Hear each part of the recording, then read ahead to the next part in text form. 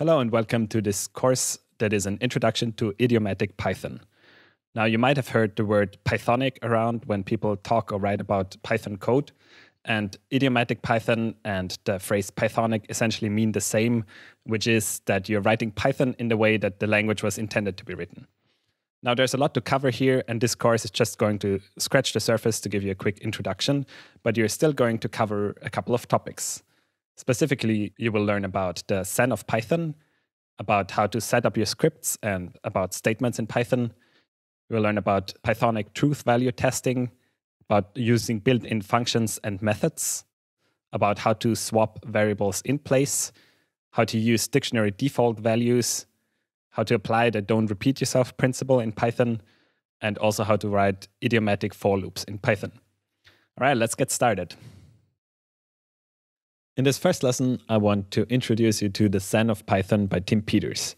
If you enter any more modern Python interpreter and then type import this and press enter, then you get as a printout to your console a poem called The Zen of Python that was written by Tim Peters. And the sentences in this poem encode a bit the idea of what does it mean to write Pythonic code. You might see some of these sentences around as well. So for example, simple is better than complex is quoted quite often, or there should be only one obvious way to do something, or readability counts. You might encounter some of these sentences when a person argues for writing Pythonic code, and this is where they come from. They all originate from the Zen of Python by Tim Peters. And this poem is a bit of a guideline on how to write Pythonic code, but at the same time, it's also a bit of a joke because the whole module was written in a way that is very un-Pythonic. So it just encodes a bit also this feeling of the Python community that yes, you want to write very readable code, but also that you want to have fun while doing it. So this is also why this poem is quite loved by the Python community and often quoted. So now you know how to get to it. You just type import this, and then it prints out the Zen of Python. I encourage you to try this in your interpreter and read over the poem. Think about some of the sentences in there and think about how they relate to the later lessons in this course, where you're going to learn about some Pythonic ways of writing code. That's all about the Zen of Python. In the next lesson, you'll learn about how to set up your scripts and also how to handle statements in Python. In this lesson, I want to talk to you about statements and about setting up your scripts in Python. Let's start with the quicker one, which is that you're supposed to put one statement per line in Python. So here you see two calls to the print function, and you see that they are in two separate lines. This is the best way of doing it in Python, but it's also possible to put two statements in one line. So you could separate them with a semicolon like this and just say first statement, semicolon, second statement, and that works as well. Let me run this to show you. So it prints out hello world, just like it does when you have them in two separate lines. But the more idiomatic way of writing Python code is to put each statement on its own line.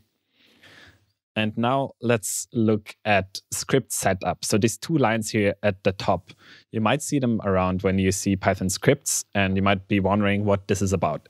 So the good news is that you probably are not going to have to deal with them very much, but it's still interesting to know how they work and what this is about. The first one is called a shebang statement, and this instructs the operating system on how to run this script that you're writing, specifically which program to use. And the program that you're defining here is the Python 3 program. And if you add this shebang to the beginning of your script, you can do things like not needing to specify the program when you're actually calling it. So here I say use the Python program to run this Python file. But if you're adding the shebang at the top, you don't actually need to do this necessarily. In some newer versions of Windows, it's already enough to just add this shebang at the top, and then you can just say, run this file like that. In most Unix systems, you're going to run into a permission error, which is what happened here. But you can still make it executable as well by changing the mode, by saying change mode, and add the executable flag, and then give the name of the script. And after doing this, if you have the shebang at the top, you can execute it and again get the expected output without needing to specify that you want to run this with the Python program because you have it specified up top here in the shebang. The second line of code is a little outdated, and you're probably not going to need it anymore. But this defines the encoding for using UTF-8. And this is the default for Python 3. But if you are dealing with some legacy Python scripts, you might want to also declare the encoding up top just to make sure that the interpreter knows how to encode the text that is in the script. Now, you might, if you have a specific different encoding, you could also define it here. So you could say this file is encoded in ASCII, but generally, you're going to want to have your scripts in UTF-8. Whoops. And you won't need to specify this if you're running Python 3. But as the Zen of Python says, sometimes explicit is better than implicit. So now you know what these two setup code comments in Python mean and how you can use them. And that's all for setting up your scripts and how to write statements in Python. In the next lesson, you're going to learn some more about idiomatic Python code. In this lesson, I want to talk to you about testing for truth values in Python. And so you might want to do something like writing if true value equals true, and then print something out. And that makes sense, but only if the value that you're checking for is actually going to be specifically true. So the Boolean value true. But there's also other values that are truthy in Python. And for example, you have numbers that are non-zero or non-empty strings or non-empty lists. Any of these would be considered truthy, but they would not catch with this statement. So let me show you this. If I say true value equals the Boolean value true and false value equals the Boolean value false. So these two statements are now going to run as expected. I also have another one down here. Let me comment that out.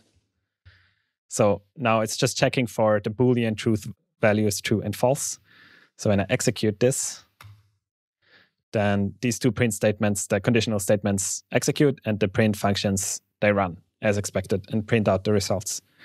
However, if I change anything of this for another truthy value or a false value here, an empty list would be falsy in Python, then these checks are not going to work anymore. If I run this same script now, I don't get any output.